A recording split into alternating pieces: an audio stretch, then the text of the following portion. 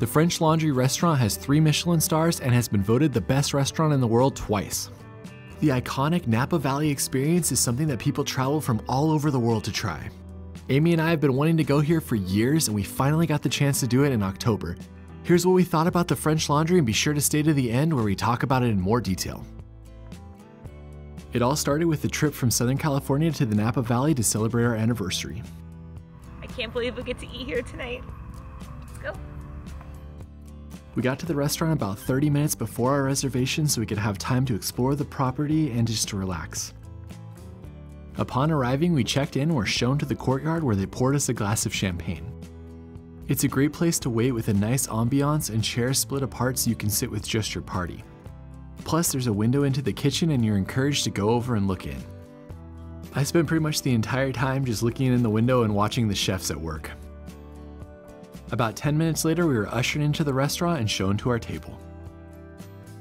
I'll talk a lot more about the hospitality aspect at the end of the video, but basically everyone who came by greeted us with happy anniversary. Plus, they even brought out a bottle of Dom Perignon from the year that we were married and gave us a glass.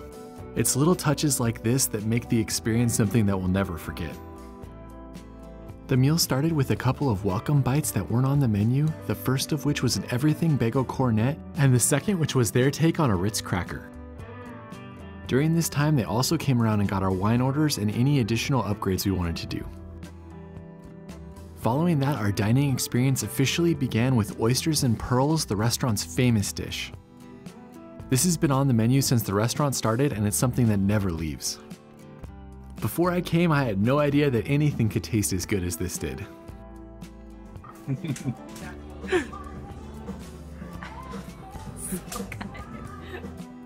We decided just to have one glass of wine, and someone came around and helped us to pair with something that would be good for the entire meal and that was within our budget.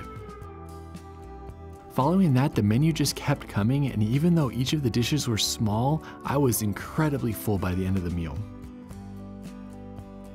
Also, the pacing was absolutely perfect. We had a good bit of time between each of our dishes, but not too much time. I'm so excited. It's literally like one of my absolute favorite things. That's perfect. It's like a little crunch on the outside, but so soft on the inside. I want more already. It's funny how something like bread and butter here can be done so much better than you've ever had it before. Another highlight for me was that I asked about whether this specific egg dish I had saw was on the menu for the night. The waiter told me all about it and that it wasn't on the menu, but then 10 minutes later they brought it out for us to try.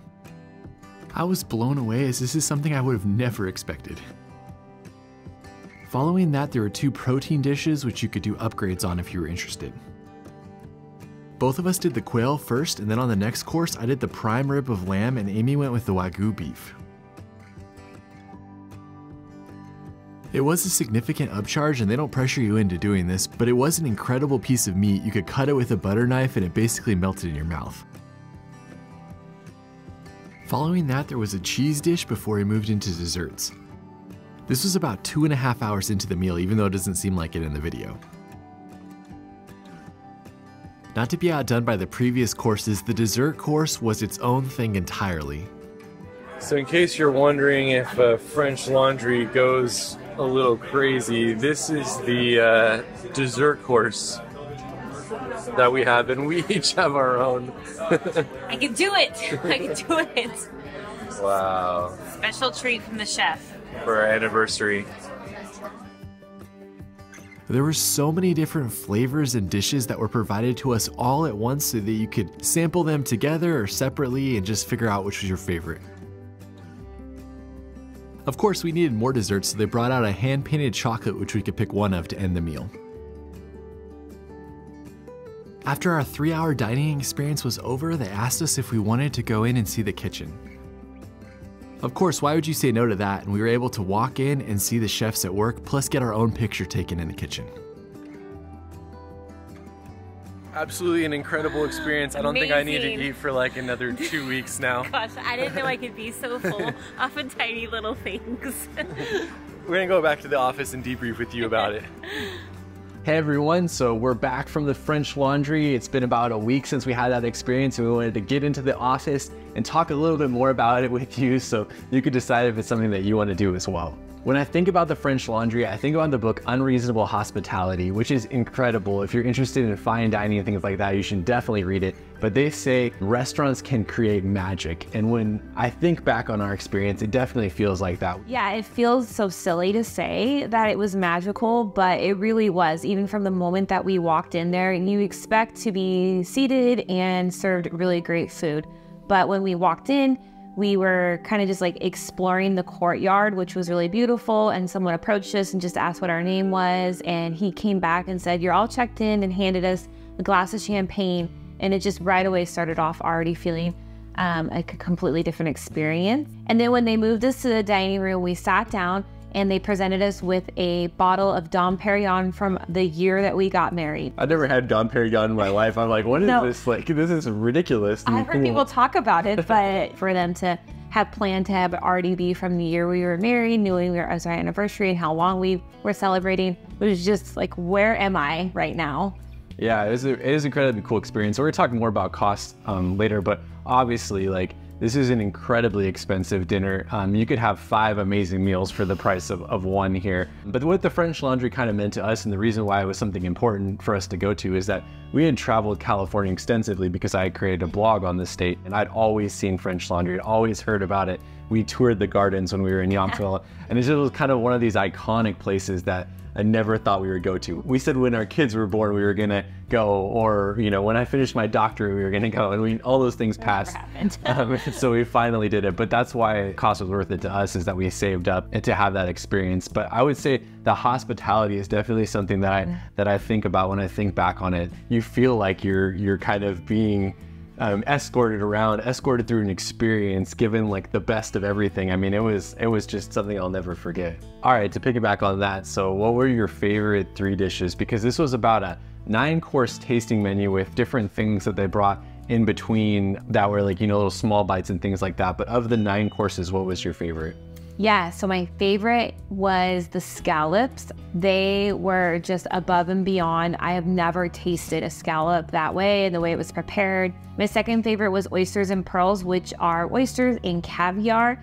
I've had caviar one other time and I did enjoy it, but this was next level. Yeah, that's the iconic dish at the French Laundry. So anytime you think about when you think about the dishes that kind of created that restaurant, oysters and pearls is one of Thomas Keller's signatures. That was the same for me. That was my number 1. Amy can get to her 3rd, but I didn't think it could be that good. Based on the picture and stuff, it just looks doesn't look that exciting. Yeah. I mean, it's beautifully prepared and stuff, but it's like I didn't know what I was going to eat. But the first time I put that in my mouth, it was almost like a religious experience to have there. I wanted to cry. It was so good. So that was definitely my number 1, and the scallops was my number 2. But what was number 3 for you? I decided to upgrade to the Wagyu steak. So it was a grade A5, which is the best you could ever have. I haven't had steak probably in 10 years, but like, why not? Just go for it. So it was amazing. Not only the flavor, but I didn't even have to chew that piece of meat. It was so tender and delicious, and all the stuff they prepared it with. So I have to say that was my number 3. Yeah, I didn't do the upgrade. Amy's much more bougie than me, so I just had the quail, and that was really good. That was my number 3 as well. But yeah, to piggyback on that, let's talk about costs. So it's incredibly expensive. We're not trying to say this is something that everybody should do. When we decided that we were going to do it, because you have to book months in advance, I mean, we started saving probably 6 months before we even decided that we were going to try to get a reservation. But for us, I think it was $370 a person, and you pay that when you book it. So immediately when you book it, you've already paid. That includes the tip. Fully in. Yeah, that includes the tip. That includes all of the food, unless you choose to purchase wine or unless you choose to do one of the add-ons. There's only 2 add-ons, but one was $130 and another one was like $220. So you can do those. You don't have to. Wine, you can pay $2,500 for half a glass or half a bottle of wine, or you can spend, you know, 30 or 50 bucks. So I mean, there is approachable ways to have a glass of wine if you want to have one, but overall for 2 people you're looking at spending about $1,000 to eat here. So it is no small amount of money, that is for sure. Yeah. Amie and I have traveled a lot around the Napa Valley though, and there are some other great options if you're wanting to have an experience that's a little bit like this, but at a more affordable price. What would you say for that? First off, you have to go to Bouchon Bakery. You'll be able to get a coffee there. They have croissants, and please have a macaron for me. They're delicious. And then if you're wanting something for actual meal, I would recommend Ad Hoc. It is a delicious restaurant. They do a great job. Also a Thomas Keller restaurant. Yeah, I mean, Ad Hoc is probably the most comparable to French Laundry if you're looking for something that's an experience. That's obviously a very small percentage of that, but it's a multiple course meal. It was created by Thomas Keller. You don't even know what you're going to eat before you go in, which is basically the same thing as with the French Laundry, but it was around $60 to $70 a person when we went. So if you're looking for something that can give you kind of that multi-course experience in Napa that is more affordable, definitely check out Ad Hoc. So if this is something that you're interested in booking, then you have to be on the website the first of the month for the following month. So on September 1st, we are on there at 10 a.m. booking for October. Basically, the entire month is available right at 10 a.m. Obviously, check the time as it might change in the future, or the date as well. But when we did it 10 a.m., you go on there, you refresh, you try to pick your date, and I did it within probably a minute, and by the time I had refreshed and gone back, everything was already completely gone. So it's definitely a place that has a huge following that people want to eat at. And if it is something that you want to do, your best option is trying to be there right when it opens to secure a spot, especially for two people.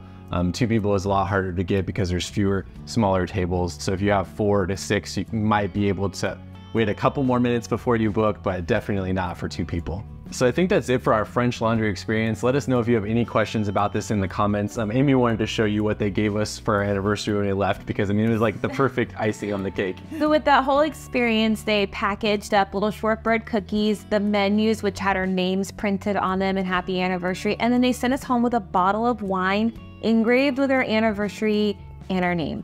Like how do you beat that? That's a pretty cool way to send you home after an amazing meal like that.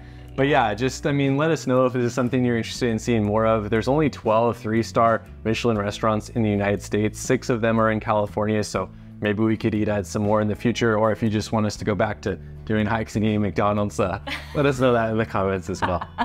Thanks so much for hanging out with us, and we'll see you on the next video.